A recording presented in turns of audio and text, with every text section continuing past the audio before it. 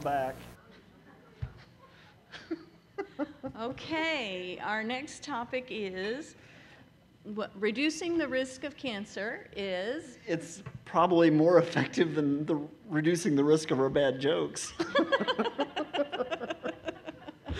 Fortunately, though, Barbara won't stop. No, go away. Did y'all hear about the one-armed fisherman? Introduce the speaker. He caught a fish that was this big. Yeah, it was good. Yeah, nice. Nice, clean joke. You got more? No, never mind. Oh, sound like a hospice patient. Oh.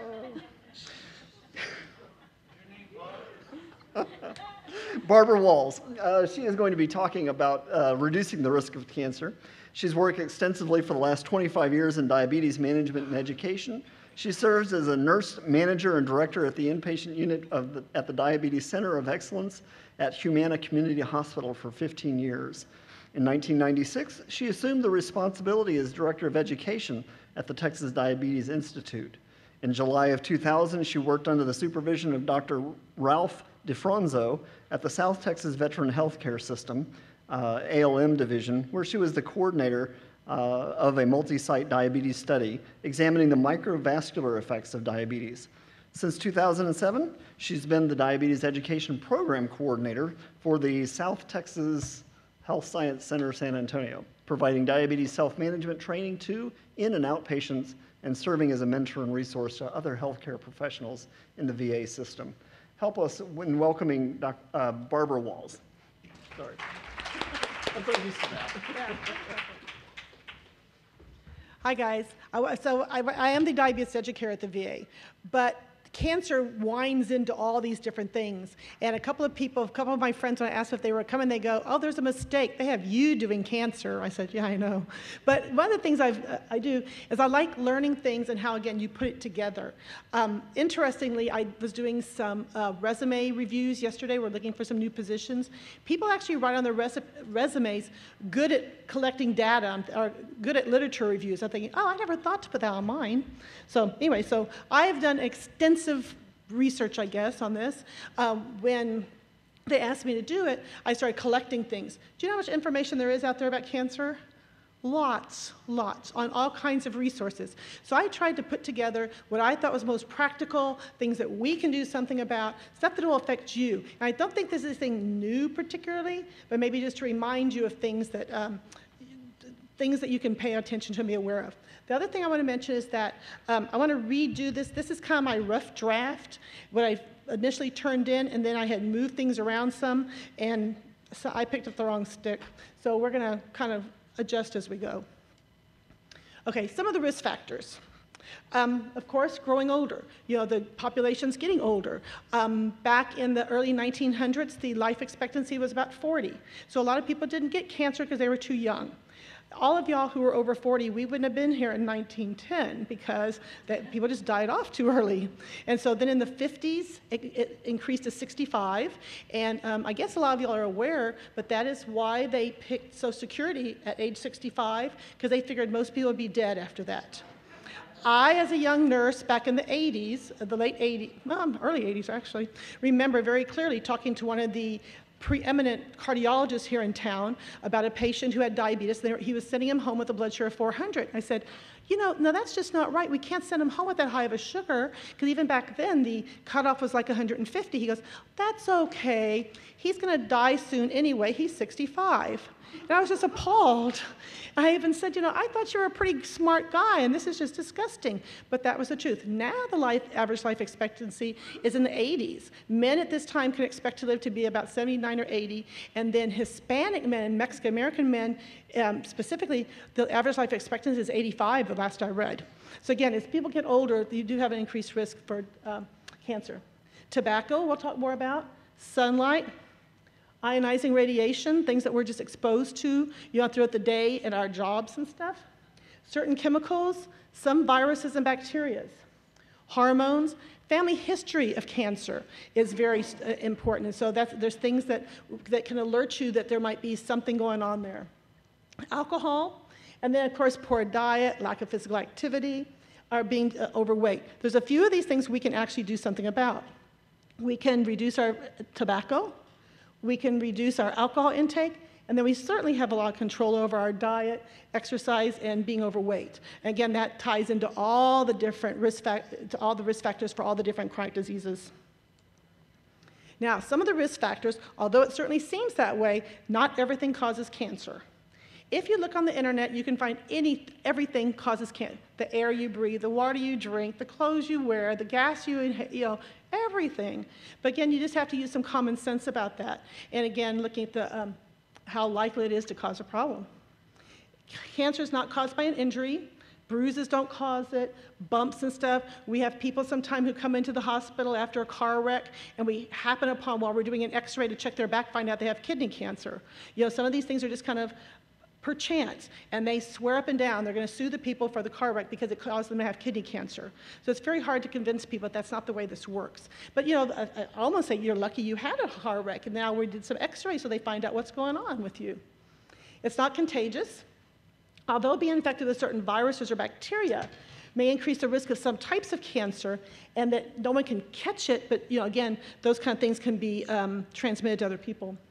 Having one or more risk factors doesn't necessarily mean you're going to get cancer. I'm sure you all know the stories of the old 90-year-old man who smoked and drank his entire life, dipped, snuffed the whole bit, and they're still fine. So, it doesn't automatically, but it just increases your risk. And then some people are more sensitive than others to those known risk factors, of course. Now, the number one thing is growing older. That's one of the most important risk factors. Most cancers occur in people over the age of 65, not to say that children don't also get cancer. We see that a lot too, but again, the older you get, the more things you've been exposed to, the more your cells get tired and worn out, and so they're just at greater risk then for developing, being more sensitive to the different external environmental factors. Chemical exposure. People who have certain jobs, painters, construction workers, people who are in the chemical industry, of course, have more exposure. Studies have shown that exposure to asbestos, benzene, benzidine, cadmium, nickel, or vinyl chloride can cause cancer. We've got, with OSHA now, we've got all kinds of protective gear people have to wear. I grew up in a house that had asbestos siding. Have not had any problems yet. I'm hoping that doesn't happen. But back in the 50s and 60s, a lot of the houses, all that siding was all made out of asbestos. And so it's out there all over the place. The same thing with lead. It's a big deal now not to have lead paint on the baby cribs. I don't know about you, but I chewed on lead paint all the time. There's a lot of things. So again, it's been associated, but it's not a direct, for sure type of thing. So just be aware that some of the different chemical exposures. I had a friend tell me recently, there's a big deal about Agent Orange. And so I have a friend who has an old uncle that lives out in the Selma area. So he went over and told me, I've got this problem with these weeds in my backyard. He goes, well, come here, I got this thing I got. A 55-gallon drum of what he called DDT. He had got it back in the 60s sometime, and it works really good at getting rid of all those things. And so he's going, Uncle Herman, this is like not good. He goes, I know, don't tell anybody because they'll take it away. So it's still out there, But again, it's just, you have to weigh the risks and stuff. You want to make sure you follow instructions and the safety tips that are put out there to avoid or reduce that contact with the hazardous chemicals, both at work and at home. All the different chemicals we use is for cleaning house and stuff, a lot of times if there's too much exposure. I've read articles that said that they find high levels of aluminum sometime in breast cancer nodes. Most of the antiperspirants have aluminum in it. So does that mean we don't use deodorant anymore? So again, just be aware that just be careful with that.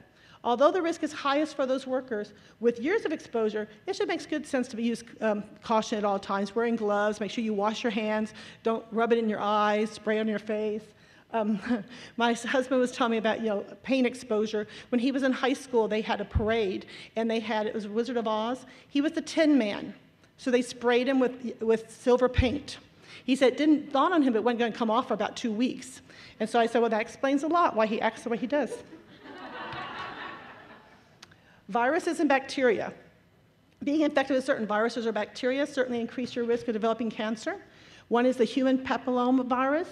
The HPV infection is a main cause of cervical cancer and may also contribute to other sorts of cancers. Hepatitis B and hepatitis C certainly do. The liver can develop, you can develop liver cancer after many years of infection. The human T-cell leukemia and lymphoma virus. The HIV virus, we don't hear a lot about that anymore. We had such a big discussion about HIV and AIDS back in probably the 70s, 80s, things like that. And it's kind of calmed down now. Not that it's gone away, but I think they've developed the medications now that make it much more manageable. And they just had an interview with Magic Johnson the other day on the TV, and he looks great. He says he feels great. And so, as things move along, we're developing more and more ways of treating it, more and more understanding of things. So, one of the big problems, though, with the HIV is the lymphomas and that cancer, the Kaposi sarcomas. Epstein-Barr is another one, another virus, increased risk of lymphoma. The human herpes virus 8, that's another risk factor for that Kaposi sarcoma. Helicobacter pylori, now this is something that's come about just not too long ago. We used to think about the whole thing with ulcers. Now that we understand that it comes from a virus, we can treat that and help with preventing the ulcers in people. And it can also cause stomach cancer and lymphomas, again, if it's not being treated properly or in a timely fashion. Some of the protective things is do not have unprotected sex or share needles. Still see that a lot. I'm amazed how many people are still out there. Again, I'm in the diabetes field, which means, as you all know, diabetes affects impotence. One of the side effects is impotence. And so with the new erectile dysfunction drugs, we have to discuss all those kind of things with the patients, not just taking their insulin, but a lot of other things. I've had to quit telling my husband what I discussed that day, because he says, I thought you did diabetes. I said, I know, but all these other things figure in, And now that we have, the Viagra and the Cialis, that opens up a whole new market of things. And so a lot of times the gentlemen in their 60s aren't aware of because these problems weren't out there when they were kids. If they've been in a long-term relationship, their wife dies, they get divorced, whatever happens. This isn't about getting people pregnant anymore. You got bigger problems with it. So just, making sure that they're aware of that and that they are using safe sex and using protective sex.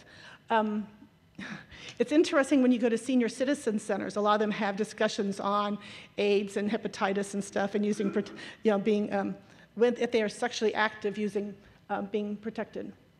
Hepatitis B, hepatitis C, HIV, again, sharing needles.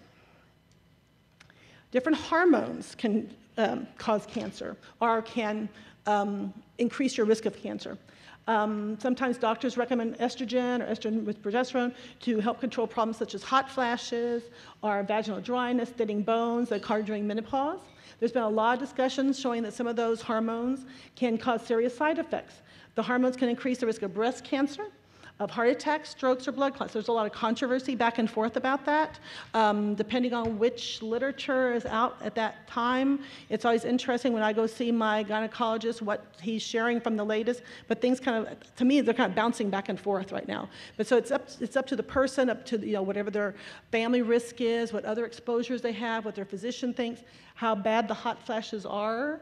I've got friends who said, I don't care what's going to happen. I cannot live this way now. I'm taking something so I can sleep at night and not have all the hot flash problems. Again, a woman who's considering hormonal therapy needs to discuss those risks and benefits with the doctor.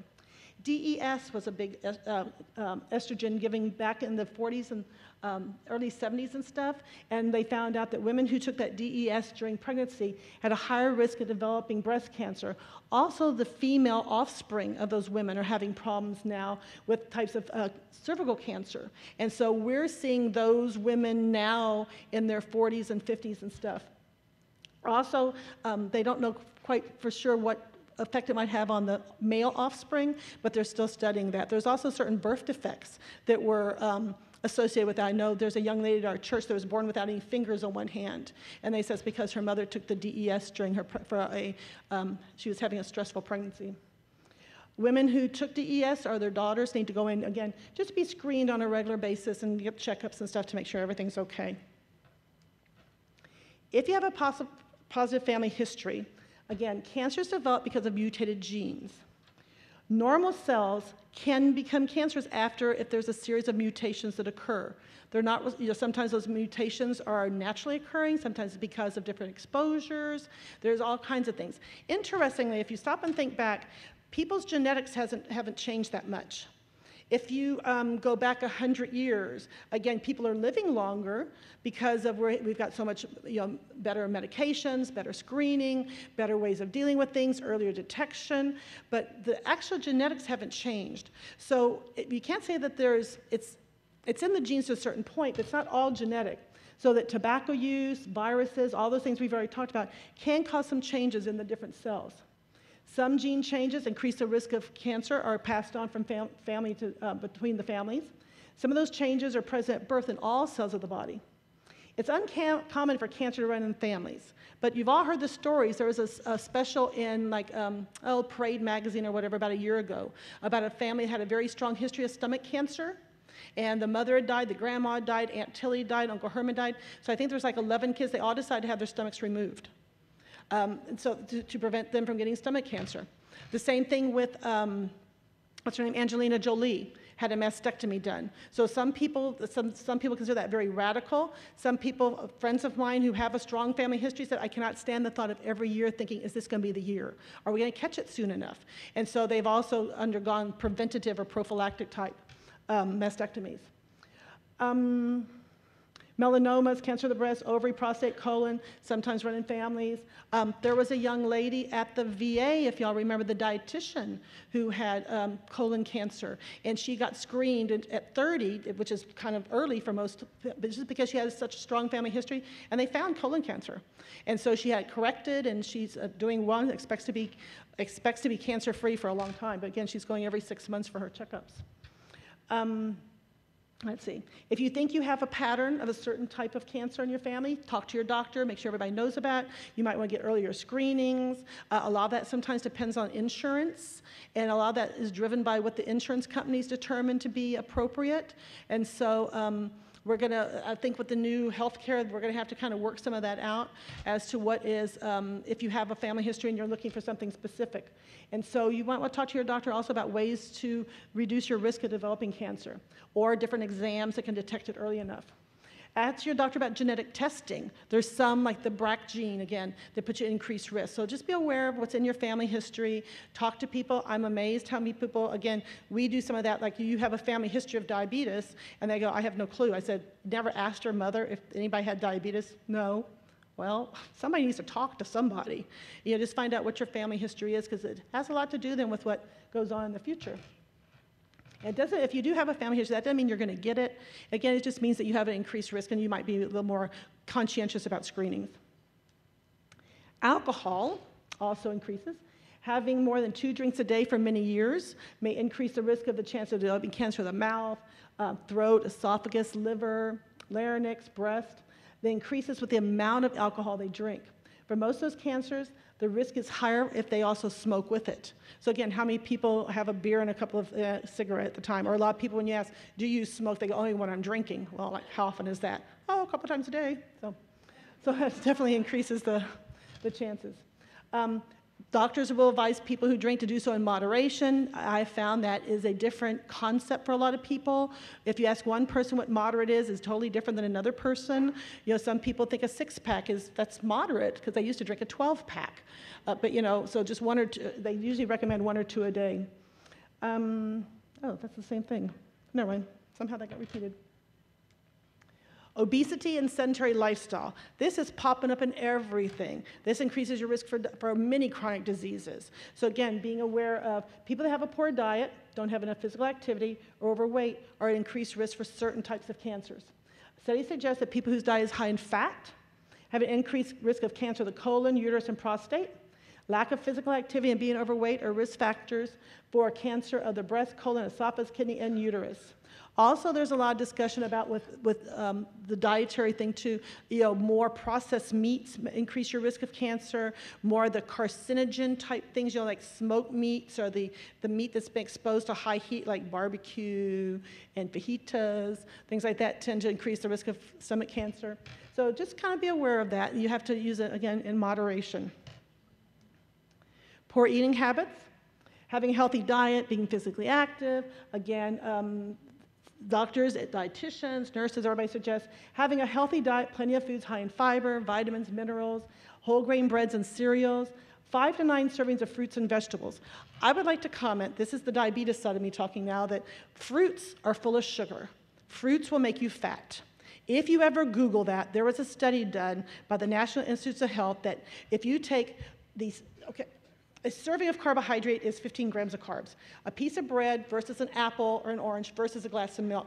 The orange puts on more belly fat. So fruit, when they talk about more fruits and vegetables, I would prefer they say more vegetables and a few fruits thrown in. Okay, if you stop and talk to your grandparents didn't get a whole lot of fruit. My mother, who's 90, said they got fruit a couple of times a year because where they lived out in South Texas, they didn't have any fruit. You grew watermelons during the summer, you had cantaloupes. If you were lucky, you might have a peach tree or something, but during the wintertime and stuff, they didn't have a whole lot.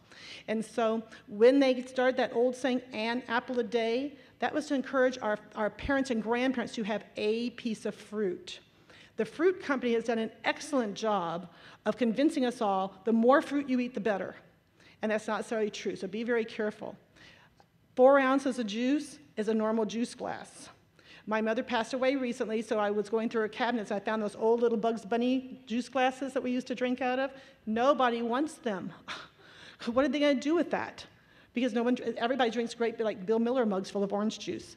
That definitely will raise your blood sugar, and that extra sugar is going to have to go somewhere. It goes into your gut. And the gut fat is what causes more diabetes, certain cancers, heart disease, all that kind of stuff. So just be careful. Just be careful of that kind of thing. More is not better. Limit foods with high fat, butters, whole milk, fried foods. I don't want to mention all the hamburger companies coming into town. They're just totally full of fat. But just be careful. If you're going to do fast food and stuff, try to make it a healthier choice. Maybe lay off the mayonnaise. Mayonnaise is full of fat. And just look at the different options you have. You know, instead of having mayonnaise, have mustard. Instead of having white bread, have whole wheat bread. Now, a lot of patients say, well, isn't whole wheat good for you? Well, it's better than white. Well, yeah, that's why I eat a lot of it. That's not the way this works. And so you still have to use some limitations and be aware of the calories in, okay? Be active and maintain a healthy lifestyle. We have all gotten to the point, people just aren't very active anymore. For those of you who aren't aware of it, I just want to mention, being from the VA, we now have a bariatric and a weight management clinic. We're doing bariatric surgery on the kids coming back from Iraq. We've got kids 26, 28 years old who are already 350 pounds, and they're fresh out of the military. And so when I was asking them about it, I said, so like, how does this happen if you're in the military? Well, apparently when you're over there, there's not a lot of opportunities for activity. They can't go outside the wire because they're at risk for getting shot. Or, you know, they don't have, not all of the FOBs, forward operating bases, are big compounds. They're just little. And they have nothing to do, if they're all doing computer stuff to support everybody else, they have lots and lots of food. In fact, they were talking, I was reading in the paper about some of the different, you know, this is the old mother thing. Your mother can't offer you much but good meals. So I think the military has kind of taken that attitude too, that they'll have plenty of good food there, and they send these 4-star chefs out and stuff. These kids, they're just eating way too much. And so, again, keeping active, watching the amount of food intake and stuff, reducing body fat. It's a good idea. Most all studies have shown you need at least 150 minutes a week of activity. That's about 30 minutes 5 times a week. Now, that doesn't have to be 30 minutes all at the same time. Some people can't tolerate 30 minutes of walking at a time. Some people don't have time for 30 minutes at a time. But 3 10-minute periods. If you could just find little extra 5 and 10-minute things. The recommendation is about 10,000 steps a day. That's quite a few steps. I went over to my sister's house the other day, and she was setting the table 1 plate at a time. And I said, what exactly are you doing? She goes, I'm getting my 10,000 steps in. So she took 1 fork at a time to the table. So anyway, so there's little things like that that you can do to increase your activity. She's also like 108 pounds. Okay, screening.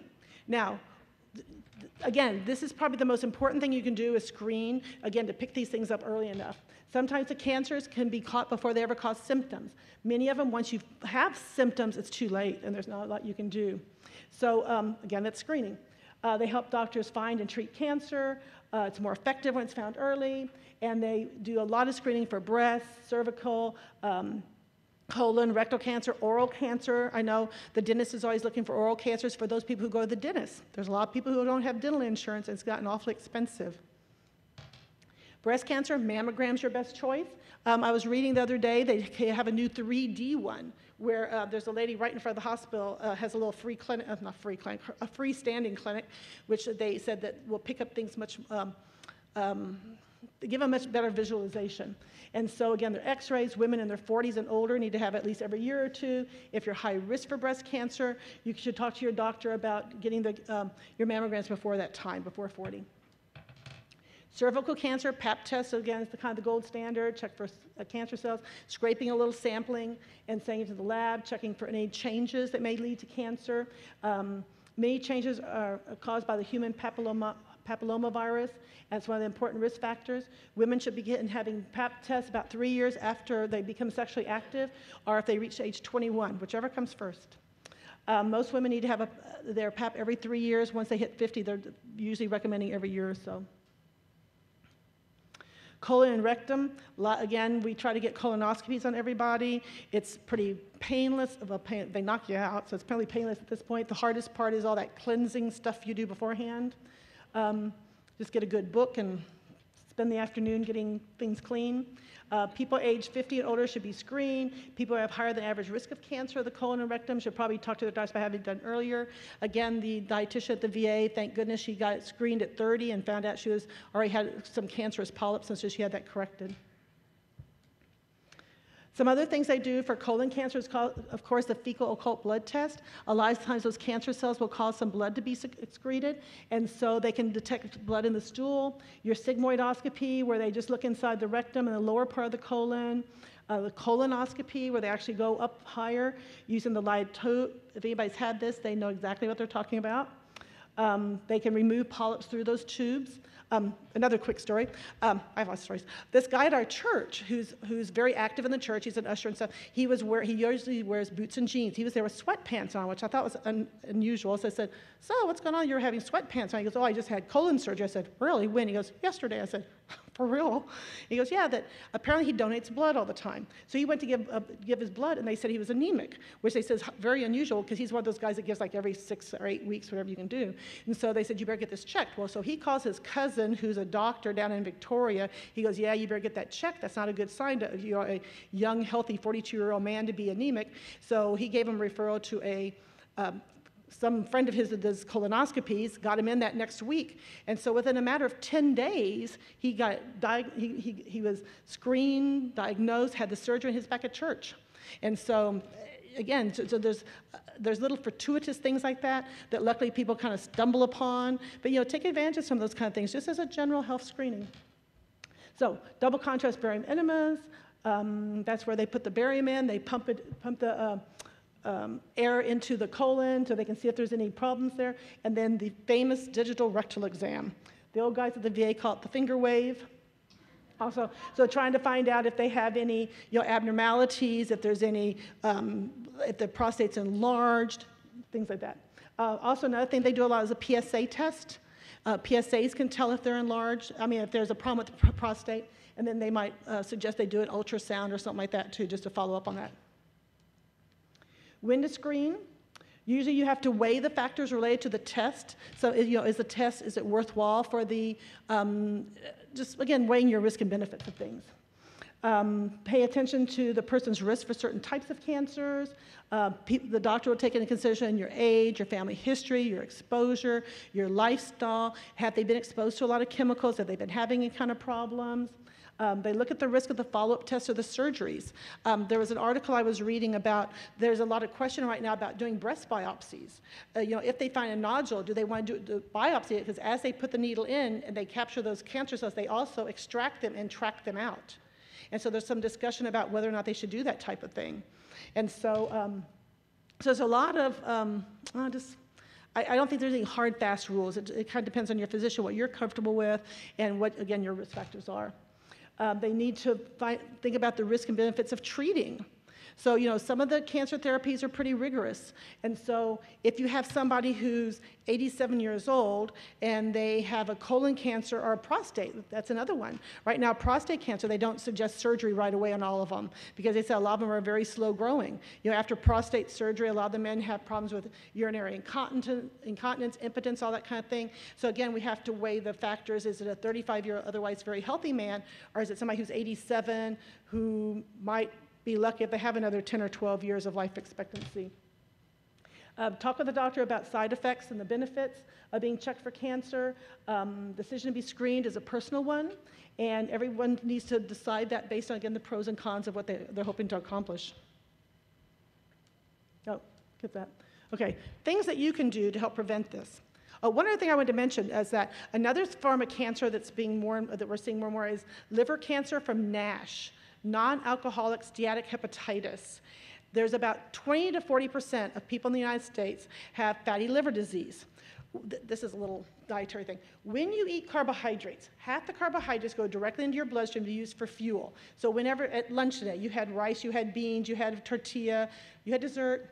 So your body's going to use part of that right off the bat. The rest of it gets tucked away in your liver for like overdraft protection. Your body knows that you don't need all that fuel at this time because carbohydrates are the fuel for your body. If you don't need that extra fuel, you tuck it away. So during the times that you don't eat, your liver's constantly squirting out little bits of sugar. So your liver's responsible for keeping your blood sugar up. Because again, carbohydrates is your fuel. It's the gasoline for your car. This goes back to the early days when our grandparents didn't get a lot of food. Back during the Depression and stuff, a couple of gentlemen had told me when they were growing up, there was 3 kinds of meals at their house: oatmeal, cornmeal, and no meal, because people just didn't have a lot of money. So that when our ancestors were exposed to that, either at that point or even further before that, when we were all nomadic and hunter-gatherer types, people would eat a lot during times of feast, and they would store that extra in their liver, so that during times of famine, they would pull that extra fuel from their liver. So that those of you who, there's some people who have this idea that if they go to bed without a snack, they're going to starve. Ain't going to happen. You're going to be okay. Most people have plenty of fuel there. In fact, the military knows you've got about 14 days worth of stored fuel in your liver.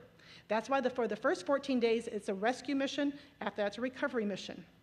If anyone's ever been in the Marine Corps, that's one of the things they do. They send them out in the field for a week with 3 meals, just to let them know you're not going to die. You won't starve. But anyway, so because they keep putting that, storing the liver, store the liver, eventually that extra, the stored stuff in your liver gets hard, it gets stiff, and it gets cirrhotic. So we're seeing fatty liver disease, then leads to cirrhosis, some hepatitis, and more liver cancer. So we're actually having an increase in liver cancer in people who have fatty liver disease. Okay, things that you can do. Not use tobacco. Again, as we mentioned, tobacco puts you at increased risk. It's been linked to various types of cancer, particularly bladder cancer. There's been a couple of medications over in Europe that didn't work because people end up having bladder cancer from it. But mainly not for that, but because of the fact they smoke. So you always have to tease that out when you're looking at studies and stuff. Chewing tobacco has a lot of increased risk of oral cavity and even the pancreas cancer, which is interesting. Even if you don't use tobacco, again, secondhand smoke has been implicated in some problems. So again, just be aware of that. Avoiding tobacco or stop using it is an important health decision you can make. There's lots and lots of opportunities and lots of help out there to help people with smoking cessation. A lot of people have been smoking for 40, 50, 60, 70 years. And so we do have different patches, there are pills, there's smoking cessation classes. And so if any of y'all still smoke, please look for help. The other thing I would like to encourage is if you're a healthcare professional, every time you talk to someone, encourage them to continue, ask them every time if they're ready to stop. Because someone who might not be ready to stop today from smoking, in a month might change their mind when their best friend finds out they have throat cancer or their brother dies from lung cancer or something like that. So there's always different motivation things that come up or different impetuses that motivate people to finally want to stop. Eat a more healthy diet. Again, you want to make healthier decisions at the grocery store because that's where it all starts. Because once it gets home, you're going to eat it. So when you're shopping, make sure that you're making healthier decisions there. Take advantage of some of the farmers markets around town if you haven't been there. Pearl Brewery has a really nice farmers market if you haven't been out there. Go down 281, heading toward downtown, get off on Grayson Street, it'll take you right into the parking lot. If you don't know, a lot of people were not raised on vegetables because a lot of this is a learned thing. If your mother didn't like Brussels sprouts, you probably didn't learn to eat Brussels sprouts as a kid. And so these farmers will tell you about different ways to cook it and stuff. And so they're very willing to help out with that kind of thing. So get some fresh vegetables and stuff. There's also a lot of discussion about the different chemicals and stuff they put on the plants or the vegetables as they ship them in. And so these are fresh. The people come from Pearsall, from Castroville, from Atascosa, Wilson County, and they have them all there. There's also a new farmers market out Allion, I think it's that big fancy thing across from the Rim. They have a really nice farmers market too. But look in your neighborhood, support your local people, your local farmers and stuff, and get some fresh vegetables because they taste a whole lot better than what after they've been shipped in from someplace else. Limit your fat. Choose lower fat meats. Be careful with things like bologna, sausages, hot dogs. Those are all very high fat. When you look on the back of most bolognas and sausages, hot dogs, most of them are about 90% fat.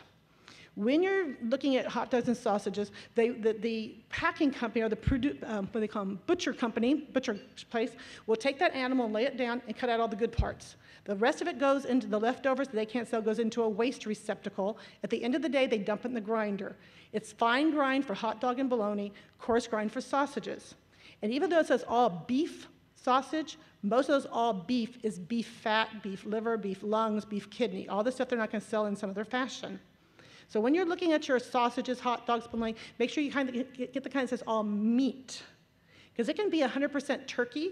My cousin lives in Nixon, Texas. They're one of the largest producers of poultry products, chicken and turkey.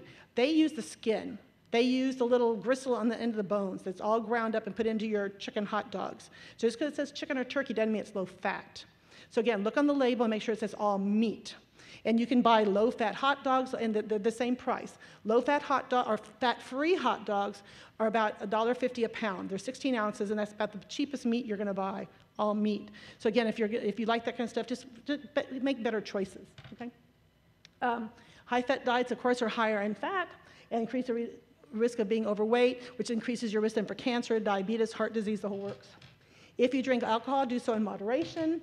Again, cancer of the breast, colon, lung, kidney, liver, increases the amount of alcohol you drink and the duration of time that you've been drinking.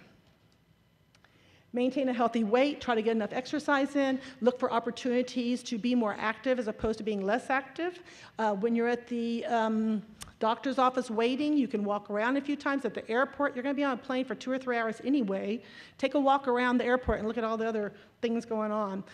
Park your car a little further. Don't drive to the mailbox. Walk out to the mailbox to get your mail. While you got your kids or your grandkids at soccer practice, take a little walk around the block and stuff. So again, we don't have to do it for a living as our ancestors did.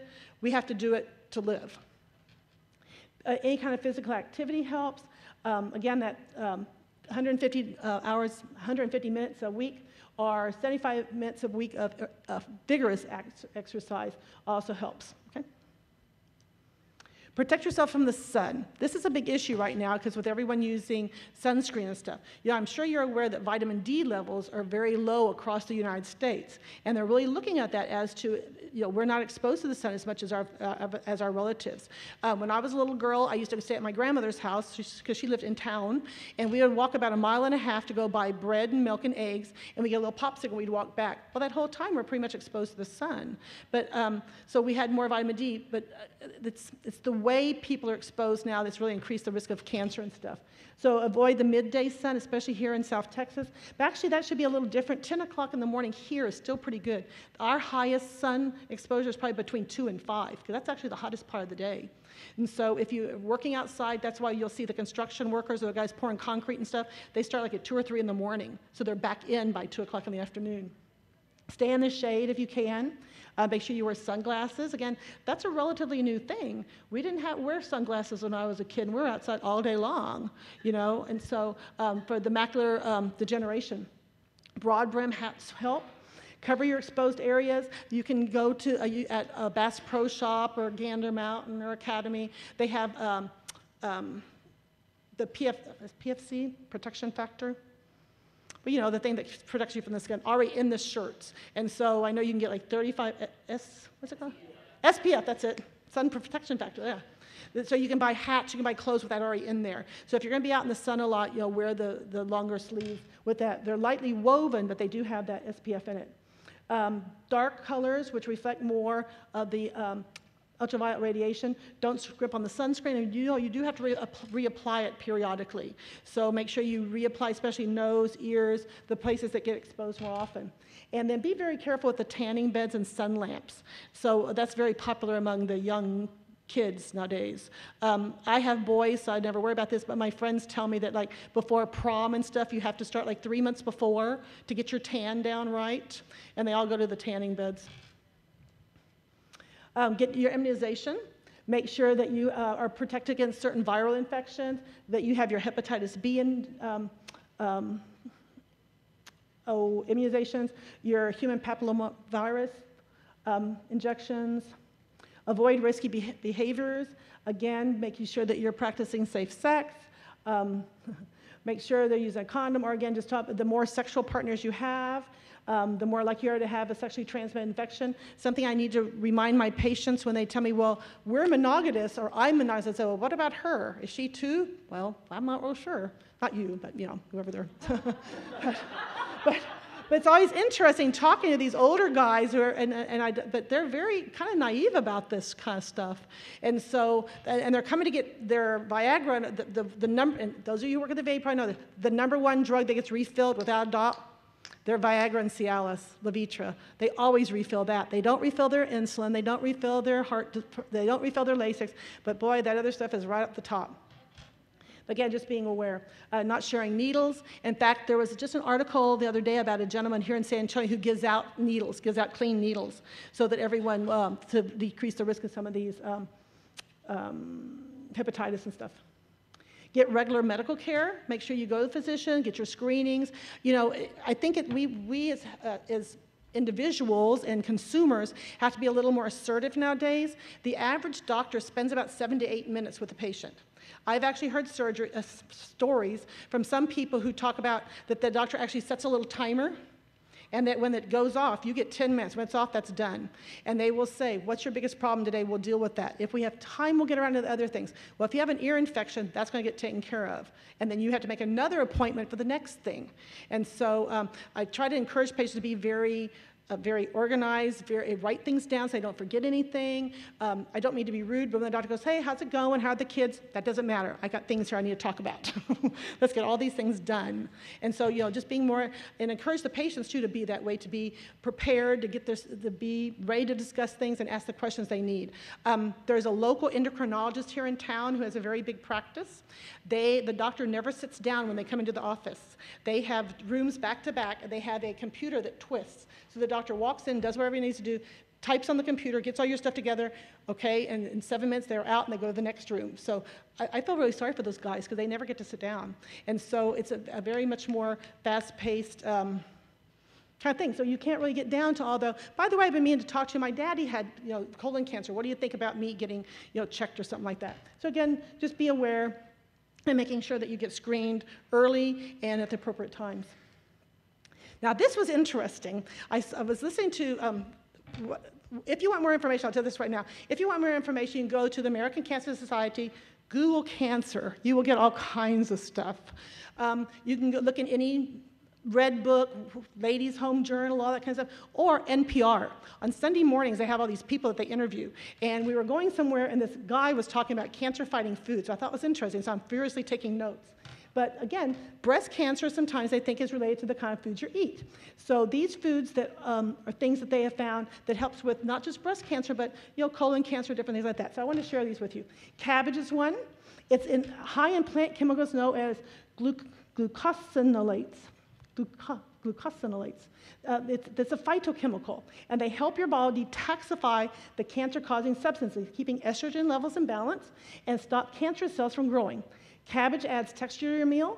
You can use it cooked, you can use it raw, you can put it on your tacos, you can put it mixed in salads, all that kind of stuff. So that's something that's very easy, it's cheap, that's one of the most reasonable ones. So if you don't like cooked cabbage, you can try it raw. But again, that's something you might want to think about doing. I've got a couple of friends who have had breast cancer, and they said they eat cabbage every single day. In some form or fashion, they work it in. Carrots, they have high levels of a powerful plant chemical called carotenoids, whatever, that word right there. Help prevent breast cancer by stopping the growth of cancer cells and improving your immune system. Again, shred it. My sister shreds carrots and puts it in meatloaf and meatballs, everything, because her kids don't like them. So she puts it in all kind of stuff, but they never know it. And so you can make, I guess, carrot cake or muffins would be okay too, as long as you don't eat too many of it. But again, this is something you could slide into some foods without a lot of change to the actual food. Spinach, it's high in folate. That's a vitamin used in creation and repair of your DNA. Damage to DNA is a reason many of people develop cancer. Again, this is another thing you can slide in. You can throw it in with your spaghetti sauce. You can chop it up real fine and throw it into salads. You can throw it into omelets. There's a lot of different ways you can encourage. And for those who don't know, spinach grows really well here. You can grow your own spinach, get yourself a pot, and within 3 days, it'll start growing. And you can just pluck a couple of leaves off every day. As long as you leave little roots, it'll keep growing. So this is something you can just go out in the garden and get it off in your backyard. This talks about adding it to your morning smoothie, whatever. Sardines, it's very high in omega-3 fats, low in environmental contaminants. Omega-3 fats help to lower breast cancer risk by reducing unnecessary inflammation in your body, as well as all over. So it's not just breast cancer, but also colon cancer, a lot of the other things too. So that's another thing you can look at. Black beans, an excellent source of fiber. We had black beans today in that little salad that we had, which counteracted the carcinogens from the grilled meat. So, but again, it's very helpful in cancer prevention. Fiber helps your body get rid of the unnecessary estrogens. Anyway, so just look around in your cabinet and stuff, and you'll see that, some of these foods, and again, if you go, there's all kinds of stuff. There's things that claim, but again, be careful with the things that you see on the internet, because again, I tell patients come in all the time saying they saw this on the internet. I said, we could write an article for the internet if you want to. So, just be aware and try to go for reputable sources, run it by your dietitian, run it by the physician, so that they know. Please keep in mind, though, that not all physicians are real well versed in dietary things either. I've had a lot of discussions with some of my physicians, because they'd had no dietary training. And so they pick up on the same things that with patients kind of like run with it, and you have to stop and tell them to think this through. And that's all that I found that I wanted to share with you.